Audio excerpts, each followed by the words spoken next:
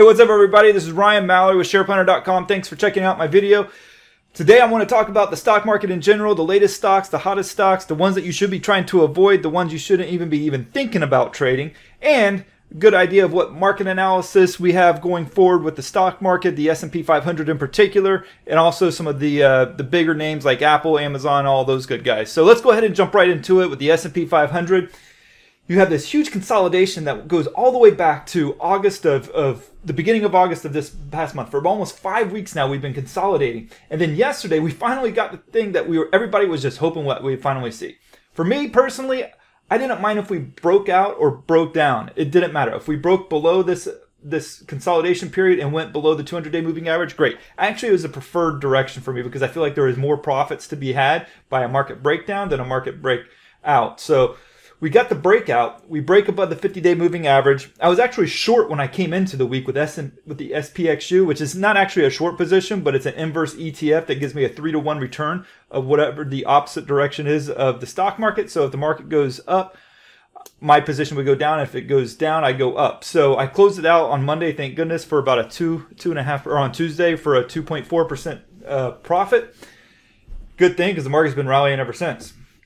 However, we broke above this 50-day moving average. That's big. And today we're following through a little bit, not a lot, but a little bit. And that's good because that means that we're not just immediately trying to head fake the people who bought the breakout. Now, I would warn the bulls that there is a little bit of resistance overhead that you got to be paying attention to, namely the trend line off of the December lows. If you extend it out some, you have resistance right here overhead that price did bump its head up against and sold off a little bit. Today it's rising higher. That's good. We got the follow through. However, that resistance is kind of hard because it's at a steep incline. It continues to rise higher each and every day. So it does make it to where the growth, if it can't break through, the growth of the market on a day-to-day basis is a bit limited. You're not going to see 30 or 40 point moves.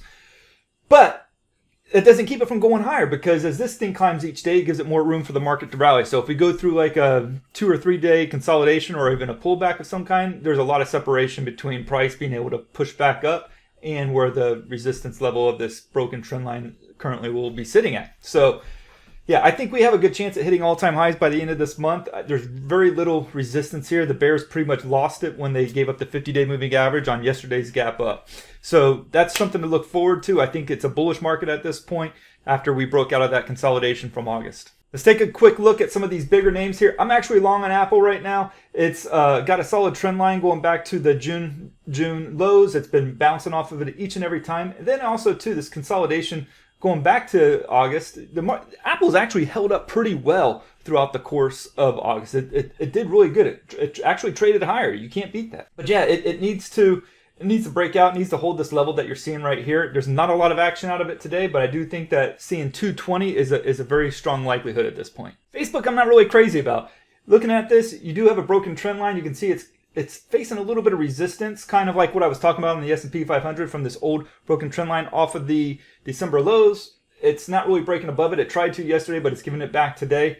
It's really stuck in this price action over the last 5 months like what the S&P was. Difference is the S&P broke out of it.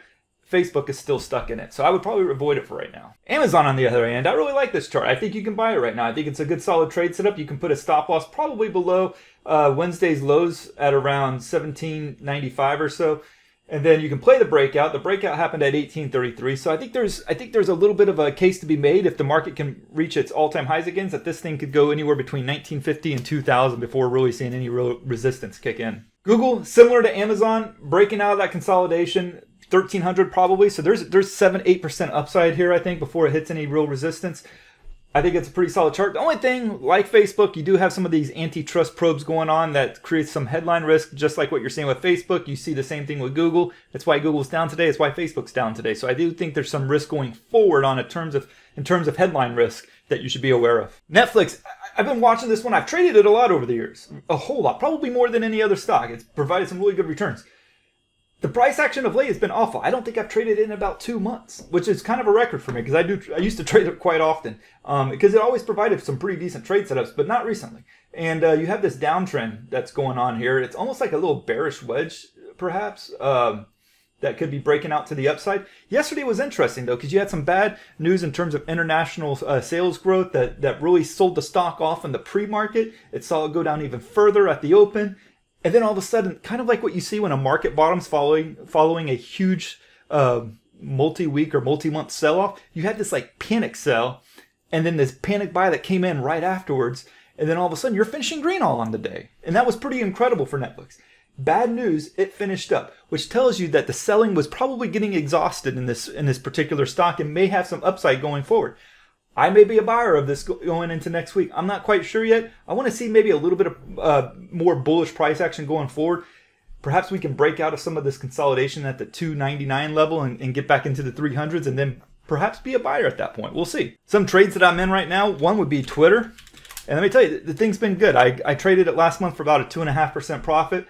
Not outstanding. I actually had more than that, but that got stopped out on an intraday move and it kind of stunk. I'm up right now over 6% on the trade. It looks beautiful. I am getting a little bit worried about this resistance that's forming going all the way back to 2015. Yeah, I mean, I kind of had to search long and hard for this resistance level, but it's there and it's a little bit worrisome because if price doesn't break through it, I think that it could see a quick pullback. So my goal here is to continue to raise my stop loss going forward. So going into Monday, I'll probably have my stop loss below today's lows just to make sure that if we do get a sharp correction, I'm not, a bag holder for everybody else to jump out of. We break through it. I think 47.75 is definitely in the works. I think it could easily see a move up to those previous highs back in 2018. So there's a lot to like about this. Just needs to break this resistance right now. Told you about how I was in Apple, told you how I was in Twitter, but I also got stopped out recently of 2 trades. First one being Starbucks, kind of a real sore spot for me because came out with some bad guidance, gapped way lower. I was actually profitable on this trade and it was looking pretty promising. I was in at $97. I wasn't really profitable, but I don't know, that was a little bit, and so I thought it would eventually break out of this range. It started to, and then we got this nasty news piece, sold off, stopped me out. And it really hasn't done much since. So it is what it is. I kind of hate it. It doesn't look bullish to me at all now because it has all these moving averages converging right on top of price. It's probably going to weigh it down. You can see yesterday and today it couldn't rally. So I don't like the stock anymore. That's just how fast technical analysis can change on you. HES, I swear, of all the stock sectors that I hate trading, it's energy. I've traded energy 4 times this year. That's it. it's the least amount that I do in any sector. And for good reason, because it's so problematic.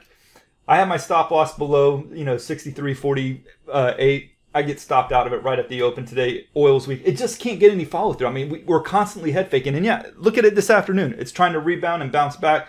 I'd probably be still in it right now if my stop loss hadn't gotten triggered. So it's a little bit of a frustration point because, yeah, it's part of trading, but oil just in general, I mean, I really kind of like this trade because it was breaking out of consolidation. But yeah, like I said, oil has just been so unpredictable of late that even when we're getting this breakout of the base, it's trading higher now in the day. It's made a decent recovery after being down 2%.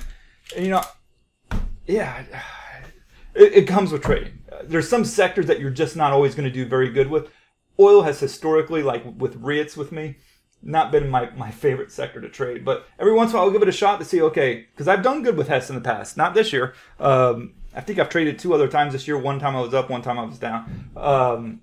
But yeah, I mean, it's just some of the frustrations that come with trading. And, I'm not really thrilled about how that trade really turned out on me. So let's go ahead and talk about some of the stocks that are really hot on Twitter right now and on StockTwits, the ones that people are talking about. And let's go ahead and answer some of your questions here. TNAV, TNAV, I don't know why you'd want to try to catch the dip on this thing, right? Some bad news that came out. It took a 50% haircut yesterday. And this is the reason why you have to use stop losses. Because if you have your stop loss below yesterday's lows of the day, right? Let's say you have a stop loss at 10.17. You get out of it. Look at this sell-off that happens immediately thereafter once it hits that stop loss. I mean, you're saving yourself 50%. Stop losses in general, it's not so much that it's best used to keep you from having a 3% loss turn into a 4% loss. It's trying to keep a 3% loss turning into a 50 or 60% loss. That's where the magic is really in the stop losses, because if you were using stop losses, you saved yourself a lot of heartache right here, a huge loss on your position. And now people are going to be trying to buy this thing. They're trying to buy the dip. But if you look at the 5-minute chart of this thing, there's nothing desirable about this thing. Look at this. That's a bear flag right there. There's nothing good coming out of that stock. Nothing. And so people will try to buy it, and yeah, maybe some people get lucky, and maybe it does bounce. I don't know, but you're really catching a falling knife. This is what you call a falling knife. People are trying to buy it. They gapped it up today, and then the shorts just pounced right back on it again. Bad news, headline risk, don't buy it. Pier 1 imports. Nice inverse head and shoulders pattern here. But again, if you wanted to get into it, get in at around $5. Don't chase it at 614, because this is what happens. Pull up the 5-minute chart here. You're going to see a lot of people just getting sucked into it. They probably got sucked in right around, you know, $5.92 to $6. They get popped up higher here, and it keeps trending higher, and then it just sells off, and now all of a sudden you're holding the back. These things are just straight up dangerous to try to chase when it's already made a 35% move. When I was looking at it earlier today, it was up 38%. Now it's up 26%. So you got to take these stop losses that require like 13, 14% stops. It's just not ideal at all. Check out CrowdStrike. I don't like this one at all. 13% down. It's got a head and shoulders pattern. I'd avoid it. It's got a gap that it probably wants to fill at around $74. So it still has a little bit of room to go still. But you have limited price action. You have limited price history. You don't really know how high or how low this thing's willing to go. And so the only trend line I can draw is broken. The only trend line there is broken. And if you try to draw it on any other short-term time frames, it's broken. You have a topping pattern here. That thing's broken with the gap down today. DOCU. Now going in today, DOCU, yeah, it was bearish going into today. Then it has a 21%, you know, pop higher, and it's been a doji the rest of the day. So people are trying to trade this thing. They're hoping they can get in, probably, you know, on a break on the 5-minute chart, and then it goes nowhere. So what are you going to do? Are you going to hold it over the weekend? Probably not, because this thing could easily trade back down in the gap. And as we know, charts like to fill their gaps. They don't like to leave big gaps open. Just like this one here, going back in June, it filled the gap before it kept trending lower. So good chance we push back into the 40s again on this stock. I know I'm sounding like a doomsdayer here on the stocks. I'm not trying to do that. I'm just trying to say these are the stocks that catch people's attention, and it's the one that people lose the most money on because they're chasing price action. You can't do that. Check out Domo, D-O-M-O. Bad earnings report, down 36, 37%. Don't know why you'd want to catch this falling knife, but people will do that. You don't want to be that person. Don't catch the falling knife, because what I have noticed most with earnings reports in general is that you have a bad earnings report, the thing sells off, there's typically another 1 or 2 days of really bad selling that's going to happen. Probably not going to be 38% like what we're seeing today, or 36%, but it's probably going to be a little bit more to the downside. So even if you're into catching falling knives, which I'm not, but if you are, you know, I'd at least wait another couple of days, let this thing settle down some. And DOMO is another reason why you just don't hold stocks through earnings, because you get just disasters. And you look at this chart. This was some, you know, nice price action. Yeah, it's been in this declining trend line since March, but there was some hope here with yesterday's rally that, okay, maybe it's going to finally break through. It's popped through the 20-day moving average, the 5, the 10. Not super bullish, but maybe a little bit of signs of hope. It wouldn't have been enough for me to get long on, and I certainly wouldn't have done it the day before or the day of an earnings report. But if you did, look at this. You're just getting creamed. Don't trade, don't hold stocks through earnings. It's just crazy. Now VFF, look at this. There's a little bit of a bull flag here. I would wait, because if you're going to trade it inside of this range, you got to put a stop loss below $10. You're almost talking like a 20% stop loss here. What are you hoping to do? Hold it up until it gets up to $13? That's a 1-to-1, yeah, 1-to-1 reward to risk. It's not a favorable trade setup. Don't do it. If I'm looking to buy VFF, it's not happening right now. It's going to be happening probably down the road some. What I would do it under, conditions that I would consider trading it under, a break above the bull flag, consolidation after that, give me a little bit of wiggle, and then you get a better area that you can put a stop loss at, better reward to risk ratio going forward, and maybe you can get like 3-4 to 1 return on your trade. Zoom was a huge popular stock when it did its IPO back in April. Not anymore. I mean, it doesn't matter which way. Look at all this. I've been trying to draw trend lines on this thing all day long. Can't find anything bullish about this stock.